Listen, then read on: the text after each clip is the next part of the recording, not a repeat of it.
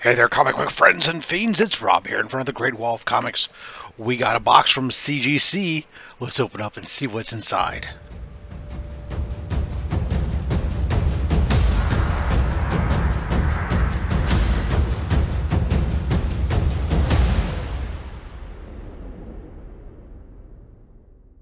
Alright, so books come back from CGC. This is a box of 4 books that I sent in using their economy fast pass. So this is one of the first sets of books I've sent to CGC since I canceled my subscription or my membership with them last year when I had switched everything over to CBCS. CBCS unfortunately has since had their lead times go out the wazoo. They've jacked their prices up ridiculously high. Their lead times have gotten out of control, and CGC's got theirs back under control to where, for the most part, I mean, it's still almost a year to get back economy books that aren't fast pass. And what in the economy, that's the under $400 FMV, but older than 1975 or 76, something like that. Which I have a lot of books that kind of fall in that range. Anyway, so these were fast passed, which was supposed to be 41 business days, which, if we do our math, ladies and gentlemen, is like 57, I think it was, or wait, say 41, 57.4 days, calendar days, because you got to take your 41 times 5, that gives you how many weeks. Now take that number of weeks multiplied by 7, that gets your actual days. So 57.4 days. This took 55 days. So they hit their goal. Less than 2 months. I'm happy with that. All right, let's go ahead and crack her open and see what we got inside here. Well, I know what's inside. We'll see how we did, because that's what I don't know. I'll try to see if I can remember what we did, and we'll see how we did on the grades. Alright. CGC, pretty straightforward. 4 books, banded together.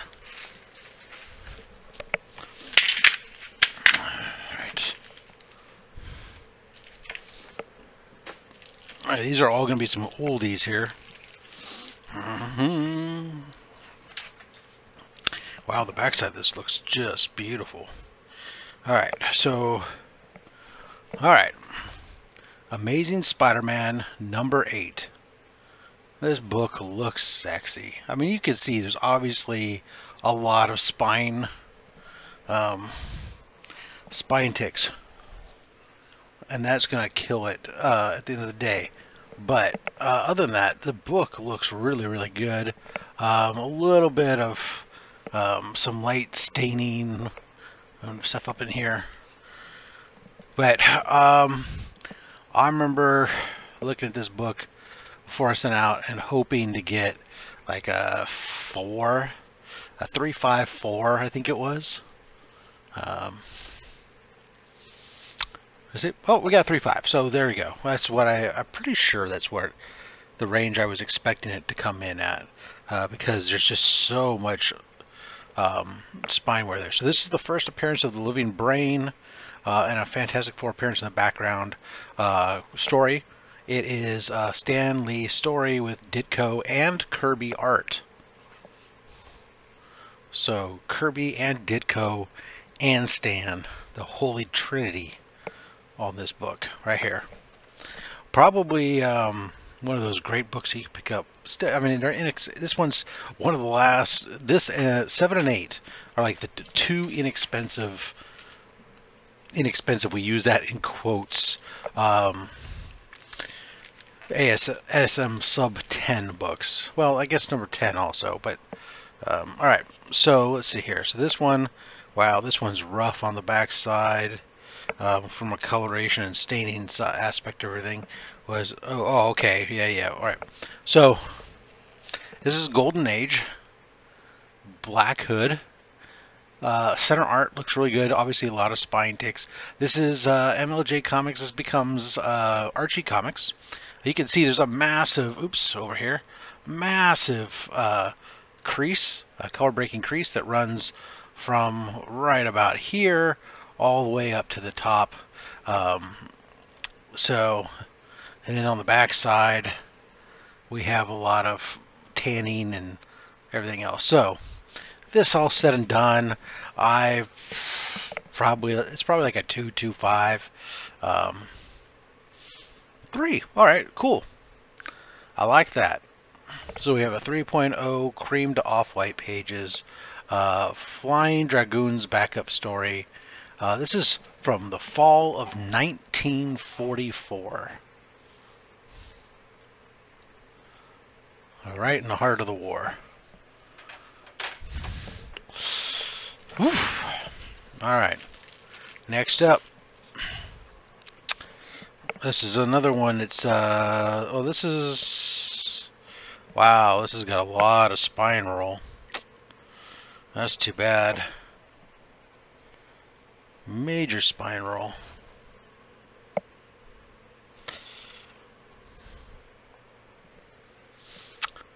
Alright, well, I mean, still presents super good.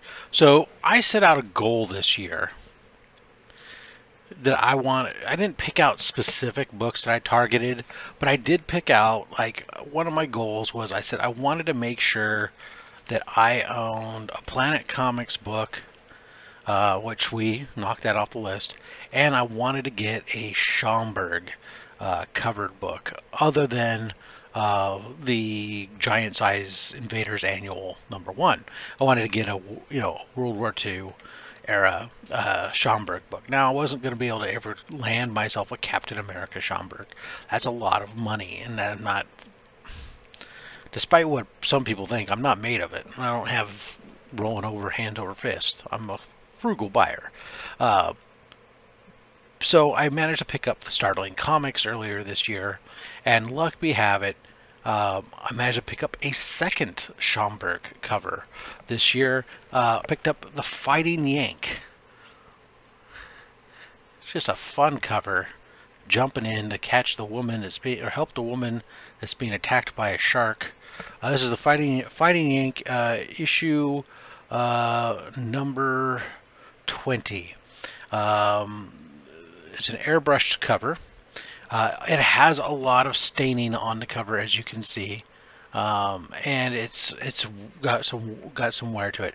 The big issue when I got it and was flipping through the pages, there were some holes in some of the pages, and one of them I'm really kind of iffy on. So I'm you know, 152 probably, and it was what I was kind of thinking because of the page damage. This looks really good though, so maybe I'm completely wrong. Maybe I'm over picky and painful. Let's find out. 2.5. All right, so there you go. 2.5, and it's noted on here that a piece out of page 7. So this is now their new, kind of what they're doing, right? Actually, let's see if I can get that to zoom in. There you go. Piece out of page 7. It does not affect story, though. And then, of course, they got their QRs on the back, so you can read the creator's notes. Just like this. So this is off-white to white pages. Fighting Yank, May 1947. Brilliant. Another Schomburg book. Whew. All right, last book. What was this? What was this book? Huh, I don't remember. All right, let's see here. So I'm looking at the back side. What was this? A Flash Gordon book, maybe? Oh, okay. So Flash Gordon. This is the first, as far as I can tell. So if you know different, please let me know. But it is my understanding this is the first, yes, it says right on it, introducing for the first time Flash Gordon comics, specially written and drawn for this book.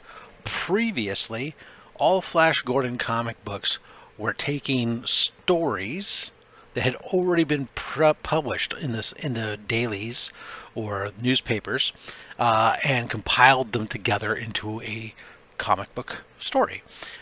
This is, according to this, the first time we get Flash Gordon comics that are written just for this, and it's not lifted from comic book pages. So that's a key right there. This is Dell 4-color number 173 from November 1947. The only thing it says up here in the upper corner is Flash Gordon. But all right, off-white to white pages.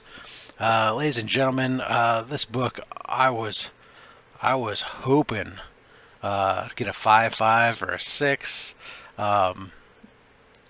That's like the dream on it.